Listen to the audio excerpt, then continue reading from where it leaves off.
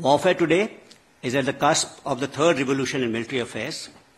And as I said earlier, it's because of not one, two, or three technologies, as happened during the first and the second revolution in military affairs, but multiple kind of technologies, ranging from sensors to advanced materials, propulsion, hypersonics, artificial intelligence, big data, quantum, cyber, space. And generally what happens is all these technologies are spoken in one breath. So one gets confused as to how the warfare is going to change. So what I'll do is I'll classify all these technologies under three trends or three heads. And I'll do it and tell you as to how the outcome of war will be shaped because of these technologies. And the first technology under which I'll talk about is robotics and automation. So in this, you'll find unmanned systems which are being introduced, or autonomous or automated kind of systems. You have things like manned and unmanned teaming. So a manned platform is controlling number of unmanned kind of platforms.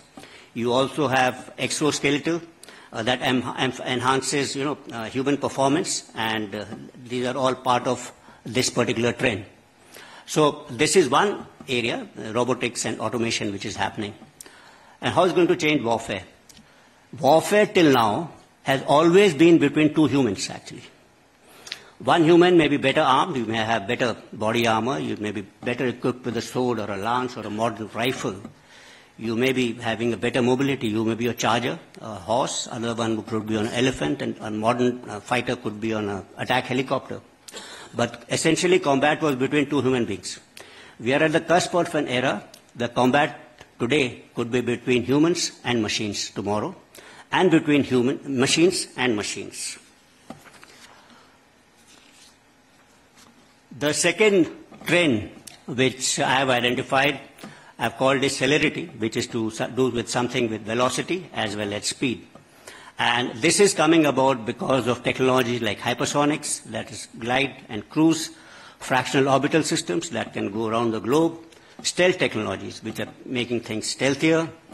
This is on one end. On the other hand, you have the slow movers, small cross-section drones actually. They are getting armed and they are being used in swarm technologies. So that's another trend which is happening. And we have this low radar signature drones, slow movers on one end, and on the other end you have very high speed things like hypersonics. And with intelligent routing, etc., this is making them invisible, inaudible, and undetectable, and hence untargetable. So as I see the era of large platforms like ships, tanks, we're already seeing actually in this warfare. In Black Sea, we've seen a number of large platforms, Russians going out, and the tanks. So the era of large platform probably it needs a review. And maybe the warfare actually, the expansion of the battle phase, space actually, is unlimited now. So you could be targeted anywhere across the world. And this is what can be called as ultimate non-linearity in warfare. So you could be targeted anywhere. So this is going to create a paradigm shift in defense actually. So you will require a resilient and a layered kind of a defense, especially air defense. So this is a fundamental change. The third change which is happening, or the third trend, is I think even more revolutionary, and I would call it as intelligentisation of warfare. And this is the third technological trend, and this is happening because of improvement in data processing systems with enablers like artificial intelligence, machine learning, big data, large language models, supercomputing, edge computing, etc., etc. Its impact is all pervasive. Digitization of battlefield is contributing towards actually its intelligentization, and interlinking and integrating of complex systems and platforms, and also various domains of warfare. So what we are seeing is a gradual shift from net-centric warfare to data-centric kind of a warfare.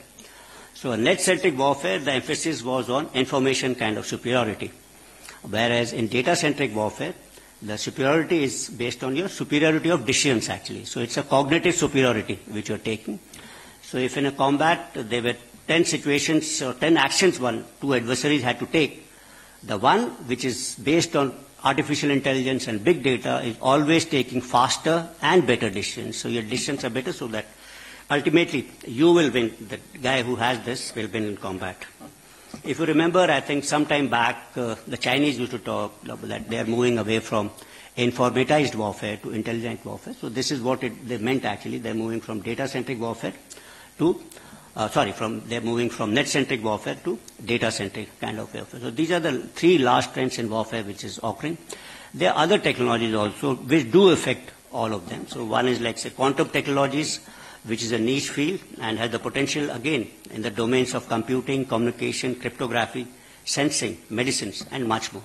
So this is going to affect all these, what I said. It may affect robotics, it may affect celerity, it may affect data-centric warfare, and it will affect both offensive and defensive aspects. Similarly, we have advances in material and manufacturing technologies, but these are actually, again, will help, say, celerity as well as data-centric. But essentially, they are sustaining technologies. So what they're doing is they are making things smaller, faster, cheaper, and easy to manufacture. So if you have a platform, you have a missile, that will make it lighter, that will make it faster. So these are kind of sustaining technologies which are happening. So what do we call as disruptive technologies actually? What is actually going to disrupt? I spoke about three major trends in technologies. They surely are disruptive kind of technologies because they will change the way we've been actually fighting warfare. But the effects of this still can be predicted. Means I've been speaking about how these three technology trends are actually going to change warfare. So if we are able to understand the effect of these in battlefield, then actually they're not actually disruptive technologies. The disruptive effects, I believe, will be caused by technologies when you're mixing these three or four technologies with each other. If you say mix artificial hypersonics with advanced materials, or quantum sensing with space weapons, so you can target things, at thousands of kilometers, maybe lakhs of kilometers away with pinpoint accuracy. Quantum computing with cyber or network security, artificial intelligence and autonomous weapons. So this is going to cause a disruptive kind of an effect between these three trends. Let me now switch on to the new domains of warfare. What we are, these changes which are happening at an unprecedented pace, and we are also transcending into new domains of warfare, that is cyber and space. And I believe that wars, if they happen in future, are likely to be fought on a new domain first, and if not, then it's going to influence warfare in the older domain. And historically, it's been true. So when we had, from maritime domain, always influenced warfare on land. It's also decided warfare by itself, actually, the outcome of war. And when we had developed air as a domain of warfare, that started influencing warfare on land as well as maritime domain. And some of the wars were actually decided in air, like the first Gulf War. So these are new domains of warfare, cyber and space, maybe. In tomorrow's war, actually would be fought first in cyber or in the space domain. So this will require new kind of concepts like today airspace will have to be actually combined with near space. When I'm talking about near space, you're looking at actually hypersonics, you're looking at the balloons with the Chinese had flown which are flying at almost 100 kilometers, or you're looking at HAPS, that is altitude pseudo systems, and such kind of weapons. So I'll be talking briefly about this space and warfare in cyber. Like cyber, we all know, is actually a synthetic domain, and it's man-made. We don't reside in that space actually to fight in that space, unlike land, maritime, and air.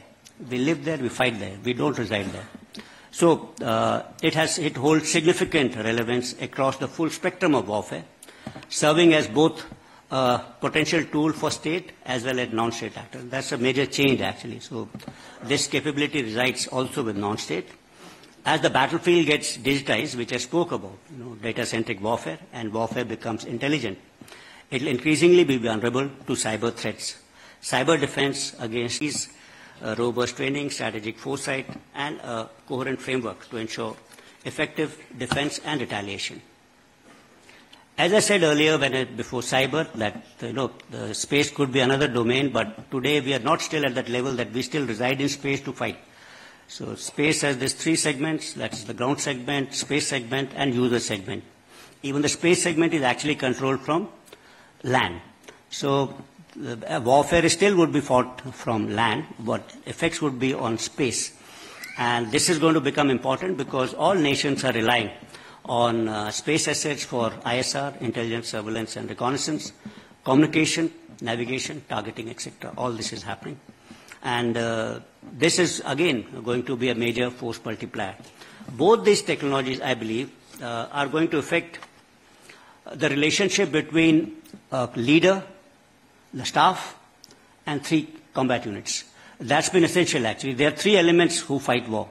There's always a leader, there are combat units, combat support units, logistics, and there is a staff. Now, if you don't have, in space and cyber, this relationship between leader, staff, and combat units is blurring, actually. So you'll have to define what kind of warfare will be happening in future if you are looking at cyber and space. People who are part of combat units may also be leaders in space and cyber because they're controlling things from ground. And there may be a requirement of no kind of a staff.